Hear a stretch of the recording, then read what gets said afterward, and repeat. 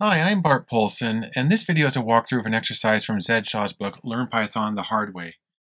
If you go to his website, learnpythonthehardway.org, and click on Read the Free HTML Online, you'll get to the table of contents. In this video, we're going to be looking at exercise 34, which is called Accessing Elements of Lists. And if you go to this, really, this is a very simple exercise. We've looked at lists before. It's how to put several pieces of data, numbers or words or strings, in square brackets.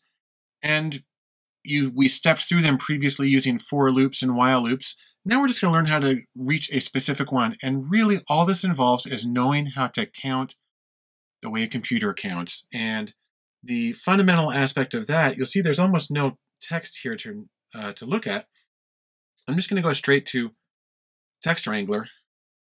And here's how it works. First off, let's take this list that Zed created. He's calling it animals. So we've got this object or variable called animals.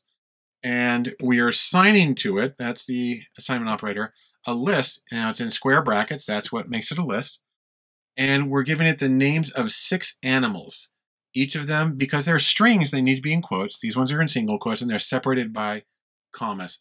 So there is the list. That's all there is to it. Now, if we wanted to see the whole list at once, all we would need to do is type animals. In fact, let me just do this. I'm going to come over here and I'm in Python. I'm just going to type Python and ex34.py.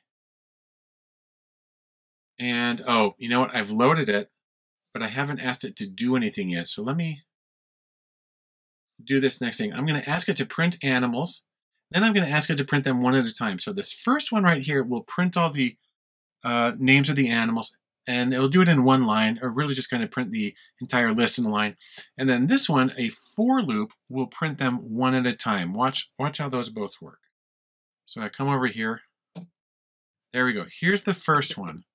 It prints the list exactly as it appears in here. It's in square brackets. It's got the single quotes. It's got the commas. So that's exactly the way it looks. The next one, when we do the for loop, we say for I, and that's just a variable we're using to keep track of each item as we go through. So, but it basically means for every item in animals, in the list animals, print that item and do it once per line. And you see here, it put each one on a separate line. It removed the square brackets. It removed the single quotes. It removed the commas.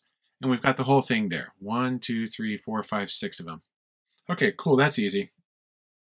Now I'm just going to print a little bit of extra text. What you need to know is that the way we normally count is when we're looking at items in a list like this is we use what are called ordinal numbers, where we go, this is the first and second and third and fourth and fifth and sixth.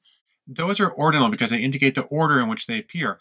On the other hand, what Zed points out is that we need to be using cardinal numbers, and those are 1, 2, 3, 4, 5. And in fact, what the major point of this exercise is to say that in computers, you don't start with 1, you start with 0.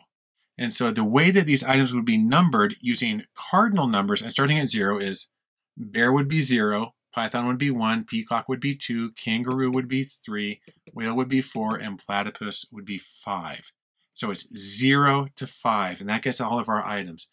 And it's a hard habit to get used to, but it makes so many operations on the computer so much easier by starting at 0. So I'm just going to run a little bit of text here, and we will, let me clear this out. I did Command K. I'll just run this again. So I've got my little commentary here. You just need to know that we're counting with cardinal numbers, and we start at 0.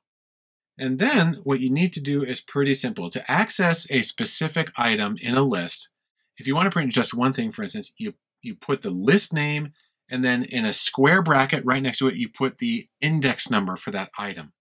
So for instance, let's say we wanted to do, well, actually, let me show you how this works.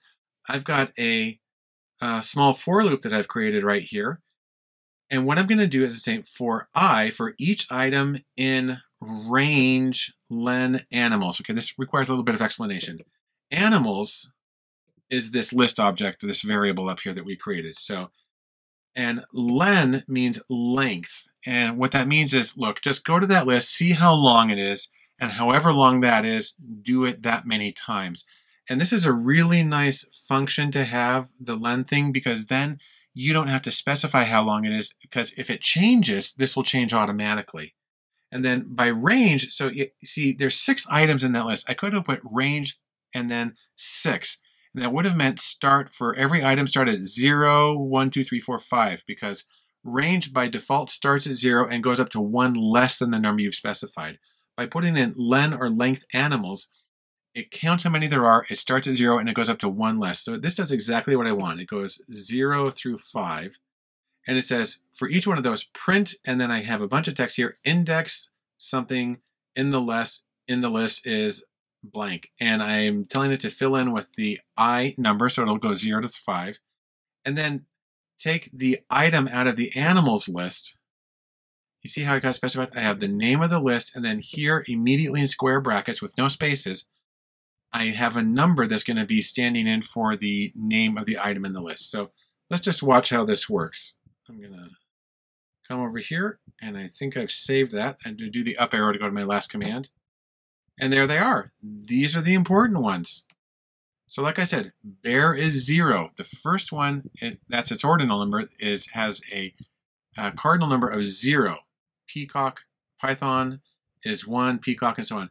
Now, if you wanted to see just one thing at a time, you would do like this. Print animals, and then let's put 4. I'm going to save that and run it again, and I believe that will show us also. There's number 4. Now see, it's index number 4, which is actually the 5th item in the line. This exercise is really about learning how to count in the computer way, and for us that means starting at 0. Give it a little practice, and I'll see you at the next exercise.